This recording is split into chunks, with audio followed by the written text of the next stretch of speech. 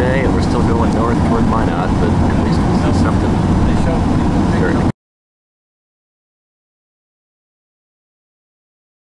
Go up and picturesque windmills out there. Yeah.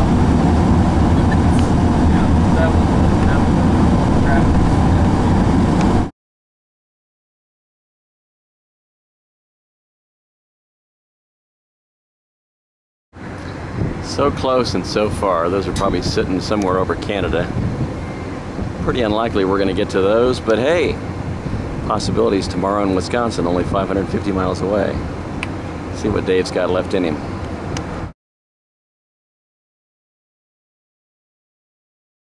Alright, ETT4 is blasting east following Andy Gabrielson.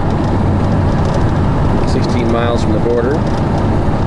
Trying to see if what's down there south of us might actually do something. It's got a long way to go, but what the heck, we got nothing else to do. Meanwhile, this storm to our north, sitting probably 40 miles away over Canada, is taking on a classic appearance. Big flat anvil top.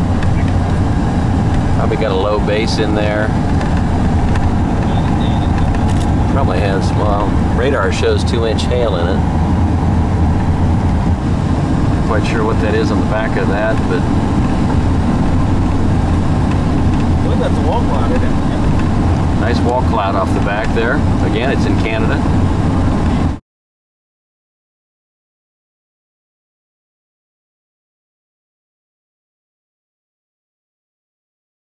So behind us as we head north toward Canada is this thing, and then ahead of us is the storm with the wall cloud.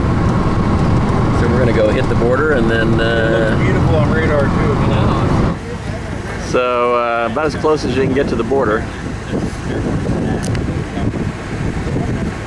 And watching that storm with a nice wall cloud run away from us.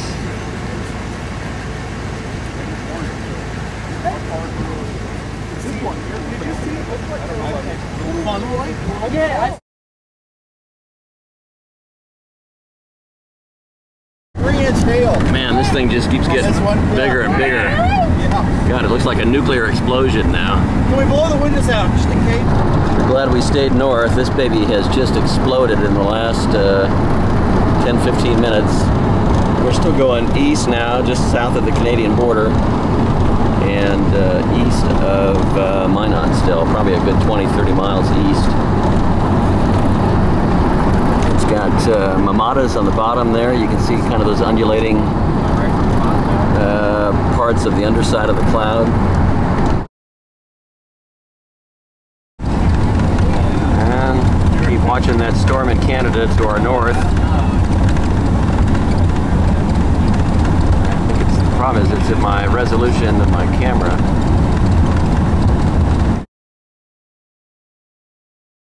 I don't know if I can get the focus on the storm, but there's a nice big rain curtain there on the backside, and then this one's actually pretty low there. He's got two storms that are kind of messing with each other. 4 now. Oh, 4 storms? Oh, great. Yeah, two storms kind of. And now it's kind of, yeah. Well, I mean, we had 2 supercells go up, and they kind of lined up, but third one kind of formed too. Yeah, but now it's kind of like maybe we're trying to break one off here. Yeah. Maybe.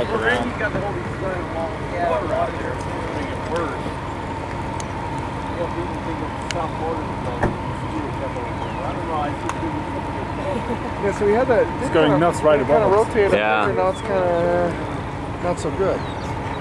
But There's some movement, but it's not. Look at the Scud dynamics. Look at that. Holder, look at the Scud going on. That guy's fast. Holder, look. Look at the downward arch behind. Oh wow! Jesus. Wow. Boy, can you imagine if it dropped something right here for us?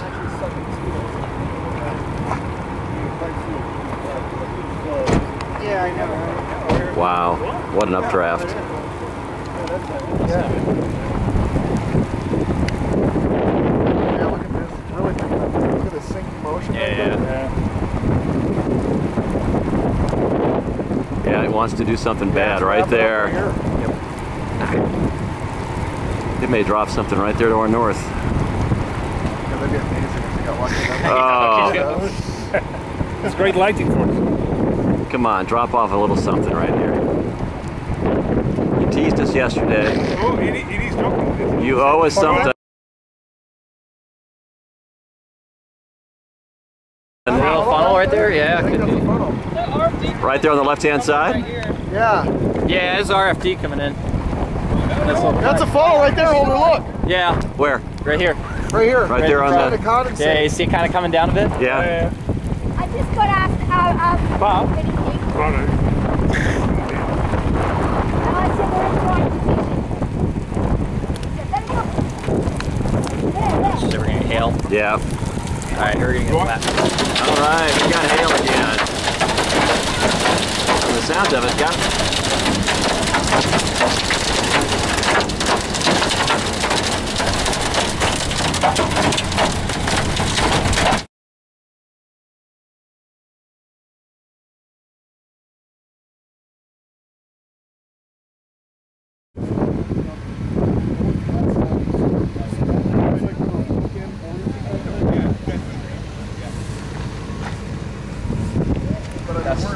We're still looking at this a half hour.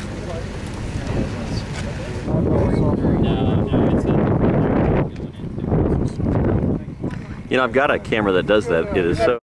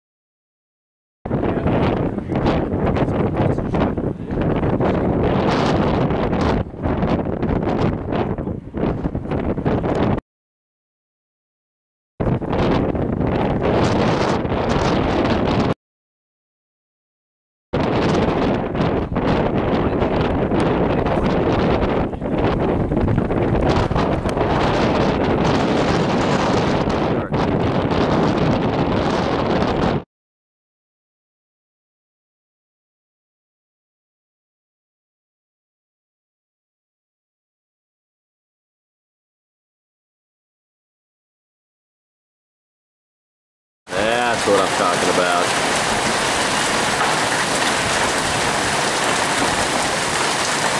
With the Days Inn in Devil's Lake, and